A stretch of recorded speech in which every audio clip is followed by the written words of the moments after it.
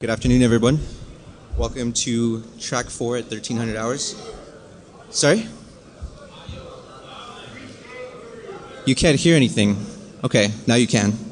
All right, track 4, 1300 hours. Welcome, everybody.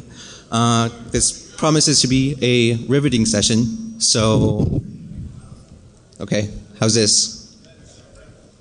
I would ask that at the end of the presentation that you don't come up to the front of the stage. I believe we're going to Capri 114 for Q&A. This is Jonathan Lee and Neil Pahl. Go ahead, guys. Thanks.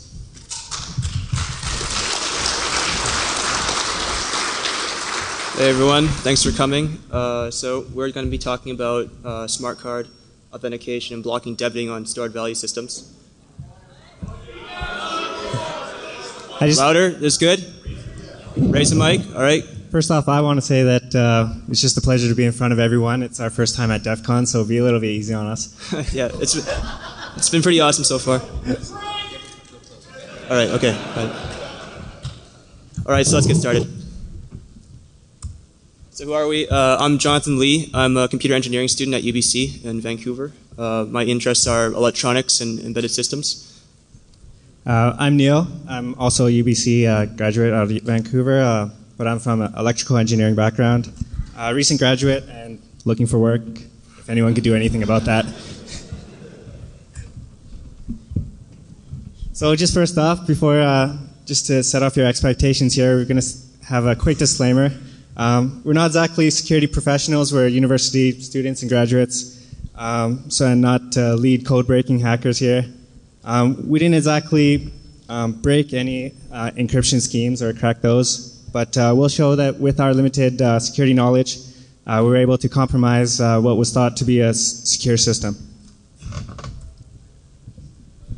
So what do we know about security? We just took a brief intro to computer security class, just some basic fundamentals with some basic cryptography, authentication protocols, and all that. Just a bit of that stuff. So our motivation for this project, basically for our class we had to do a term project, which was a security analysis on some sort of secure system. We thought it just an opportunity to try out some cool hacks. I know John was a resident at UBC, so he had a good eye on, it was beneficial to him to get access to this system. Thanks, yeah.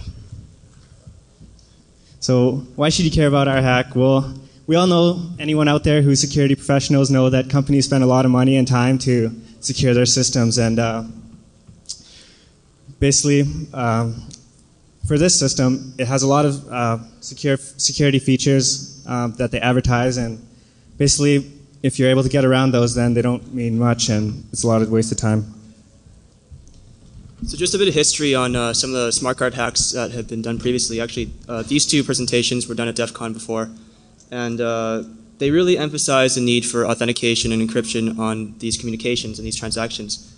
Joe Grand did an analysis on the San Francisco parking meter system, and Strom Carlson did an analysis on the FedEx Kinko card. Both of them were vulnerable to replay attacks, so if they were just able to record, especially with the FedEx card, if they're just able to record the password, they could get into the card and do whatever they want, write a new value. It was pretty insecure. So they really emphasize the need for authentication on the communications. So this is the target system, just a SmartCard laundry system, a stored value system. That's what's important here. It could be anything really, but the one that we had access to was a laundry system. So some of the early efforts, we were thinking of just trying some of the usual tags. We didn't really know which chip was on the card yet. We didn't know anything about it really. We were thinking, could we just simply read and modify the contents of the card without anything, or do we have to sniff some read or write passwords, or could we perform any replay attacks?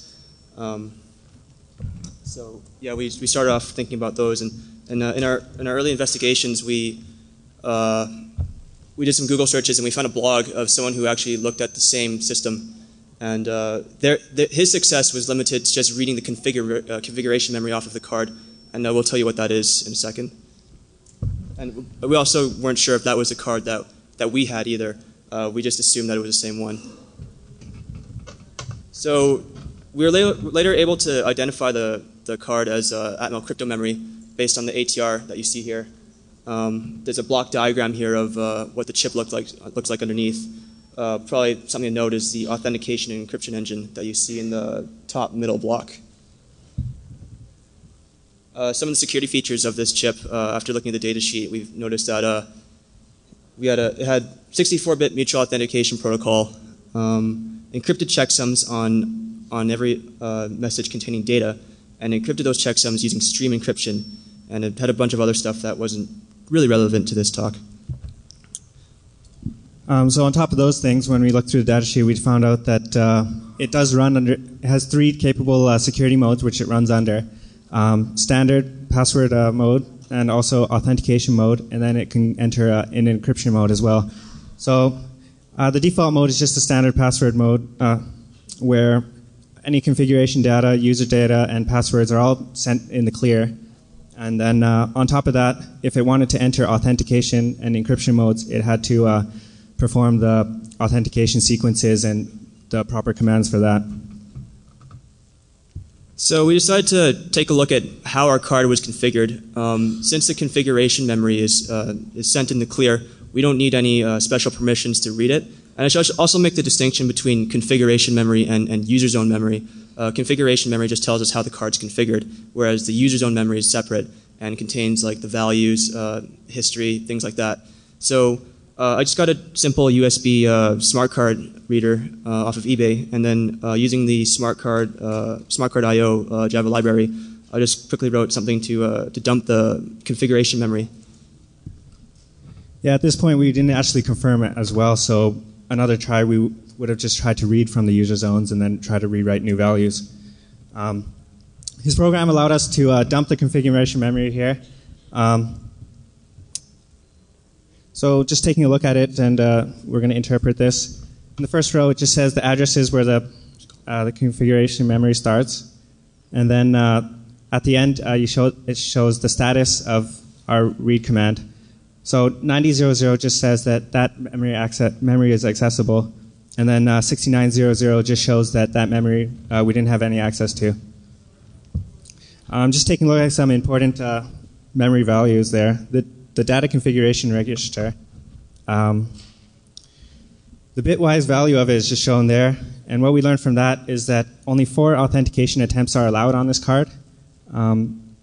Authentication attempts counter was enabled, so we do have to worry about that. Other important registers are just the access registers.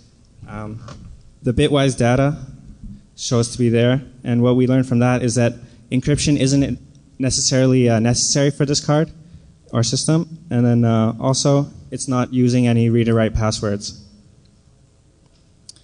But what we did find out was that the authentication mode is required to read from the user zones. So just summing that up, what we learned here is that we weren't able to do any kind of brute force key cracking because the counter is enabled. Also, because there's no encryption, we thought maybe we would be able to sniff some passwords, but it turns out they're not even using passwords, so we won't even be able to sniff them. And then finally, we found out the most daunting information was that it actually requires an authentication. So if we recall the security modes, it's in the authentication mode. That shows that user data is shown in the clear as it's transmitted, but then the passwords are encrypted, which we don't need again. And what's most important is that after it sends data, it uses a MAC code, MAC value, to check the integrity of the data and make sure that it came from the proper source. So we learned from that basically that ruled out any replay attacks because every session will be different than the previous. So yeah, so that kind of sums up our early findings, and we kind of hit a brick wall here. We weren't really sure what to do. There were 6 weeks left in our project, and we didn't have the time or the expertise really to do a proper crypto analysis of the authentication protocol. So we were kind of took a step back and thought about our approach. The whole time we were thinking about how can we modify the contents of the card? How can we hack the card? But really we didn't think about the entire system working together. So we started thinking about, okay, well, what about the machine? Our goal here is to just get free laundry. So screw the card. What about the machine? Is there any vulnerabilities there? And then maybe then the communications between the card and the machine. So we try to come up with a logical hypothesis of the state machine of the laundry machine and how the communication flows. So if I were a lazy programmer, this might be one way to do it.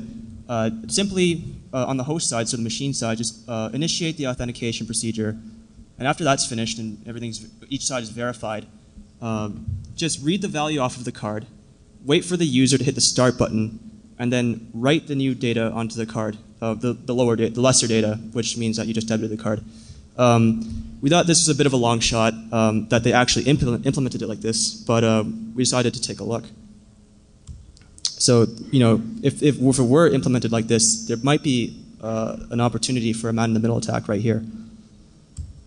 So just, if you don't know what a man-in-the-middle attack is, it's just having an entity in between two parties that want to communicate, and this entity can intercept communications going both ways and possibly modify the communications for its own purposes. And we were wondering if we could apply this in hardware as well. But before we did anything else, we actually had to look at the communications between the machine and the card. So I'll let Neil talk about that. And this is where things got a little bit interesting. We all had to get a sniffing. We had to start sniffing. And if you can imagine us sitting in the middle of our dorm room holding a laptop connected to all these wires into the laundry machine, it drew a little bit of attention to anyone trying to do their laundry. And yeah, we got some interesting looks. We ended up doing a lot of people just didn't even care either. Like they didn't even look at us. They just went in there and did their laundry and left, and we just were just sitting there sniffing communications. So the first thing we needed was just a prepared SmartCard, where other people have tried using a shim and all that kind of stuff, and we thought the easiest way is just some copper tape and then solder to the contacts there would allow us to have access to the pins which we needed. We also were able to purchase a USB logic analyzer. We just found that online, and that was about $200. Yeah, it was about $200, and that's a SAILI logic, USB logic analyzer. It was really crucial for our project and also debugging our hardware that we'll show you later. All right. So basically, the communication went under 9600 baud. It was a byte-by-byte data transmission in the form of 8 data bits, even parity, and 1 stop bit. And then to form a command, just a group of bytes will be sent along the line.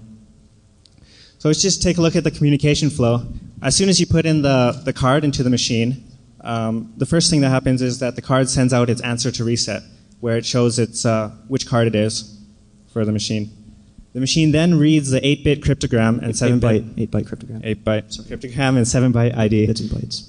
And then it uses this cryptogram to compute a challenge value, which it then sends along with a random number. It's pretty much just the textbook mutual authentication protocol, which it carries out here. And then finally, it reads the new cryptogram from the card, which the card generates from those to verify that it is the proper card. The machine then proceeds to read from the user zones. After the user presses the start button on the laundry machine, we found out that it reads from the user zones, and then it writes newly decremented value to the card. Using 3 separate write commands. Just note here that every read and write command follows with a checksum to verify that the data was only sent by the proper parties. And that would be the MAC that Neil was talking about earlier, the MAC, message authentication, something like that. Or anyways, but it's an encrypted checksum. So just taking a closer look at the final write commands, we'll see here on our picture, that comes out, that the first thing that's sent is a five-character command, which shows us the instruction code, the address, where it wants to head, and also